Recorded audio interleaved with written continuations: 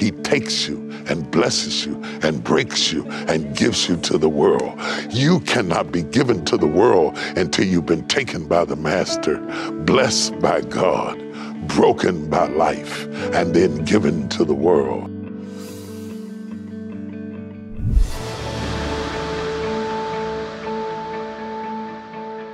I was 17 years old. I laid down and went to sleep.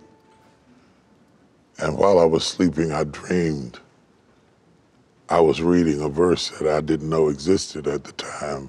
God was saying to a young man, before I formed thee in the belly, I knew thee, or I ordained thee and I sanctified thee to be a prophet to the nations.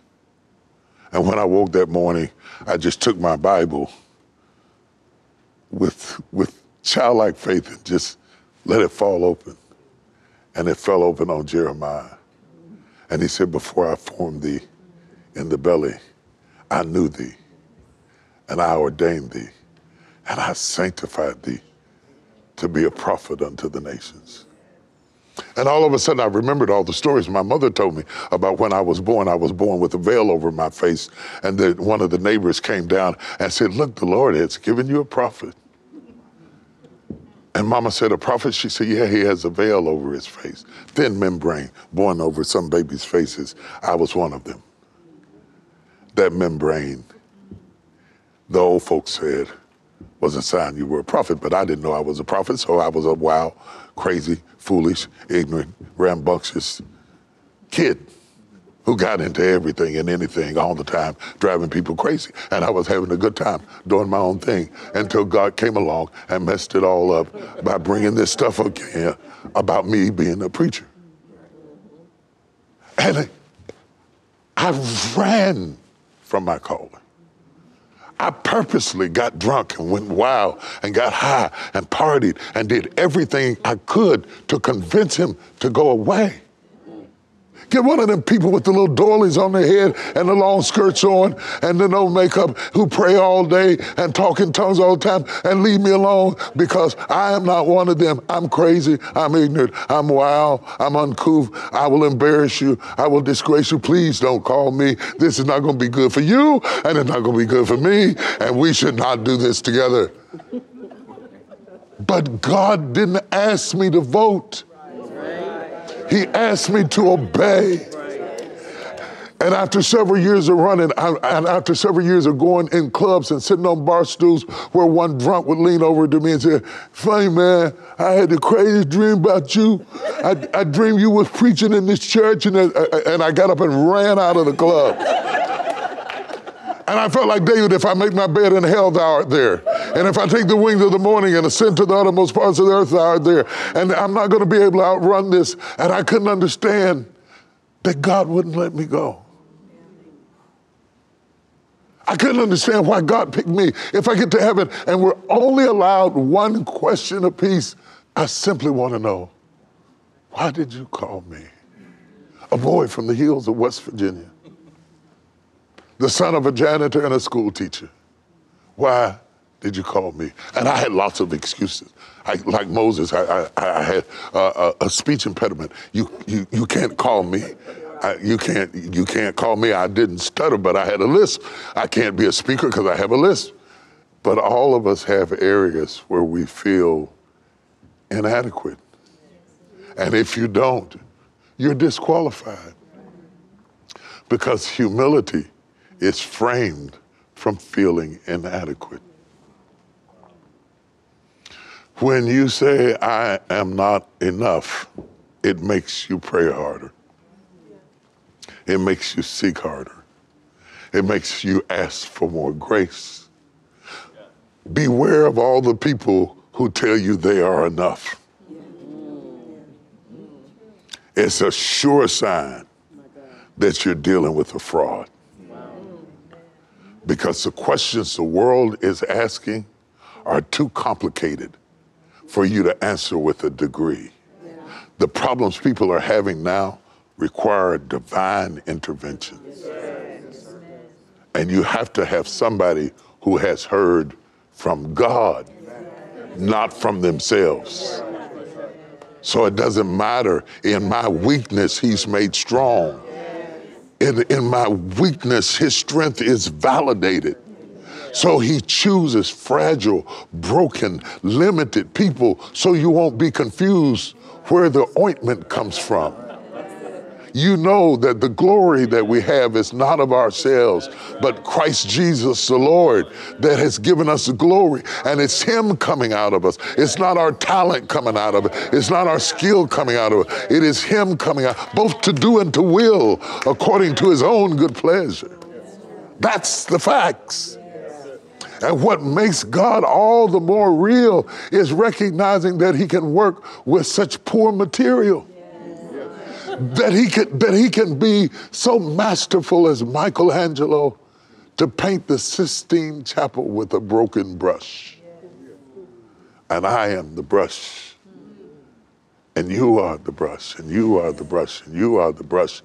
And he chooses broken brushes so that there will be no glory to the brush, only to the artist. When the master vintner, plans to transplant you, arguing will not stop it. He will not let you go until he's moved you to the place that he has prepared for you and you for it. And placing you in that place, you begin to grow. And you will know you're in the place when, like Joseph, your branches reach over walls. When God plants you, your branches reach over every denominational, racial, generational wall that ever stood. And I believe he wanted you to hear this at this moment in your life. Imagine being in the wilderness. Miles and miles of sand, hot, scorching hot sand beneath your feet, the blazing sun above your head. Imagine walking and seeing nothing but repetitions of what you're walking on, not just on the ground, but in the wind, in your nostrils, in your clothing, all around you. This was the wilderness that Israel walked through to get through the promised land. Sand under your feet, sand in your nostrils, in your hair, heat in the day, freezing cold at night. The only covering they had was the presence of God, and they had to stay up under it because he gave them heat in the night and shade by day. Thank you for the shade you gave me. Thank you for how you put a buffer between me and the things that I went through. And in the middle of the desert, with the 12 tribes of Israel, God decided to have a date with man. And he decided to have a date in a tabernacle. And the Hebrew word for tabernacle is ohel moed. It means a tent of meeting. It's a rendezvous place. It's a place where divinity courts humanity. It's a place where the celestial dates the terrestrial. It's a place where the divine touches the mundane. This was the tabernacle. It is God playing Etch-a-Sketch, drawing Jesus in the tabernacle. Because everything the tabernacle was in shadow, Jesus was in reality. He is the place where humanity and divinity cohabitate. He is the place where the celestial touches the terrestrial. He is everything that the tabernacle embodies. He is triune in his being, the outer court, the inner court, the holies of holies, like man, body, soul, and spirit, like God, Father, Son, and the Holy Ghost. God shows us in the tabernacle glimpses of his grace, just inklings of grace, just drops and clues and elements for us to see how bad he wants to hang out with us. He preps us for thousands of years because the tabernacle is a shadow of Jesus. And he's trying to get us ready for his entrance, because everything the tabernacle was in the wilderness, it was surrounded by the 12 tribes of Israel. And he was the one who sat in the midst of his people. And everything the tabernacle was in the wilderness, Christ was in reality. That's why when the baby was born, they called him Emmanuel. God tabernacled with us. He is the dweller amongst us, God. Not the dwell among you, God. You can't have him and restrict me from getting him. The tabernacle was designed so that each tribe was able to have access to him, whether you were Benjamin or Issachar or Dan or Gad or Judah or Naphtali. We all had equal access to God. In the same way, God has so fixed himself that no particular people can restrict any other group of people from being able to access him. He is the dweller amongst us, God. It is this understanding of God that makes us realize how far he would go to date you. From glory to earth, from eternity to time, from celestial to terrestrial, the divine came upon Mary and said, let me borrow a tint of flesh so you can see me walk. So the voice of the Lord that walked through the cool of the garden in the book of Genesis didn't have a tent to wear, but the voice of the Lord that walked in Matthew, Mark, Luke, and John was dressed up in the tent of Mary's flesh. And he is the tabernacle because he is the dwell amongst us God. And he dwelt among us, and we beheld the wonder of his glory, the only begotten of the Father, full of grace and truth. And everywhere his feet trod, we had seen God. Philip said, show us the Father, and it sufficeth. And Jesus said, have I been so long time with you, and you still don't know that I and my Father are one? I am God dwelling amongst you, in the midst of you, in your camp, so I can hang out with you, so that you can get to know my daddy, so that you can see me, so that you can understand me. In fact, I am daddy loving you. God is loving you through me, touching you through me, healing you through me, coming to you through me. I am so much him that when they rip my flesh, the veil in the temple will rip, because we are one and the same. I am the holies of holies. I am the ark of the covenant. I am the table of shewbread. I am the altar of incense. I am the pot of manna. I am Aaron's rod that budded. I am the commandments fulfilled. I am wood enough to be human. I am gold enough to be divine. I am carried amongst my people. I am God all by myself. The table had been set. The water drawn, the hands washed, the meal prepared, the evening set in order. It was not unique or different or strange or odd or fresh. It was the Passover as it had been observed for years and years and years, commemorating the lamb that was slain in Egypt. It was not any different from any other Passover until Jesus sat down at the table and took us from the ancient blood of a lamb that was sacrificed for Israel to saying, it is no longer about the lamb, it is now about me. And Passover slid over into communion. And law collapsed on grace, and dispensations collided together, all at the dining table of the Master, what we would call the Last Supper. Oh, and there will never be another supper like that supper, because this supper stands in a class all by itself. It is not just a change, it is a paradigm shift. The physical body of Jesus Christ sits down at the table to serve the memorial body of Christ. For the elements are the memorial body of Christ. As often as you do this in remembrance of me till I come. So the bread and the wine is the memorial body of Christ being served by the physical body of Christ, being served to the mystical body of Christ, which is the church, whose blessed hope is to have the glorified body of Christ. So at the table, we see four representations of one body. Is he the body, or the body, or the body, or the body? No wonder he told Moses, who shall I say sent me? He said, oh, you can't explain me. I must be revealed.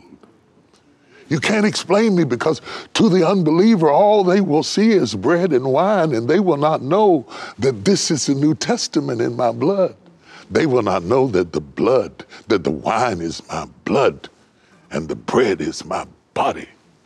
They will not know that when they ingest the wine and the blood, they are taking in me, and that each one of them will hold a portion of the mystery that only brings the bread together through their unity. That is the mystical body of Christ. And that is why Satan hates for the church to be united. Because when we all come together and your peace comes together with my peace and his peace and her peace and their peace, and we all connect, we become the loaf and become one again. Father, I pray that these may be one, even as you and I are also one. Let's sit down at the table and see Jesus, because there are some things about Jesus that cannot be learned from the pulpit. They can only be discovered at the table. At the table, the mystical body of Christ, which is the church, beheld the memorial body of Christ being fed to them from the physical body of Christ, awaiting the glorified body of Christ at the table. Later, when Jesus will be crucified and raised from the dead, he will meet two disciples on the road to Emmaus. And he will talk to them in a 7-mile stretch and use all of the Old Testament in 7 miles. That's a short walk for a big book. He discussed every shadow and every type that represented him. And when he had come to where they would depart, he made as if he would go further. He didn't go further. He just acted like he would. Because God is an actor. Like as a mighty rushing wind, like as cloven tongues. Holy Spirit descended like as a dove. God is an actor, and he made as if he would go on. Yes, he did, but they stopped him.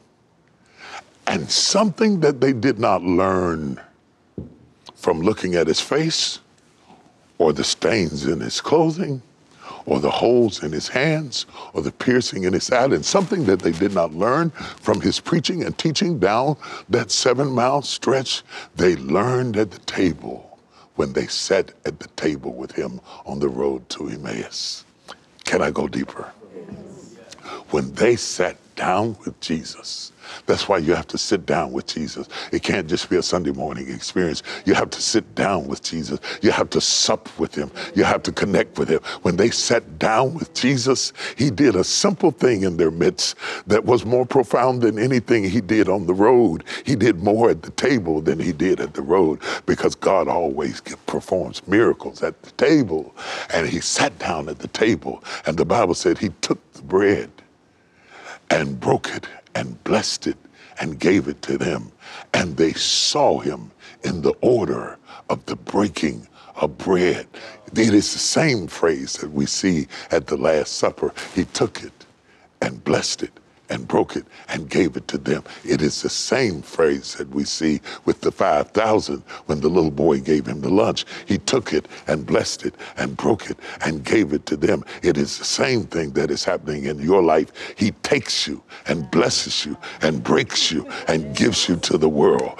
You cannot be given to the world until you've been taken by the Master, blessed by God, broken by life, and then given to the world. And the more more he takes you and blesses you and breaks you, the more he multiplies you so that you can meet the needs you couldn't meet before, because the multiplication is in the breaking. It's not in the blessing, it's in the breaking. And if God didn't break you, he couldn't give you to them.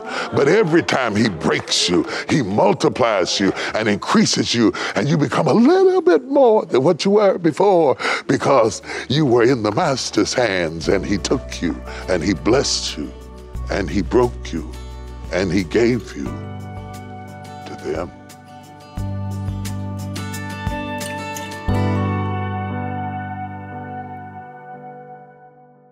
At TBN, our mission is to use every available means to reach as many individuals and families as possible with the life-changing gospel of Jesus Christ. Thank you for helping make the gospel of grace go around the world. Without you, we couldn't do it. God bless you.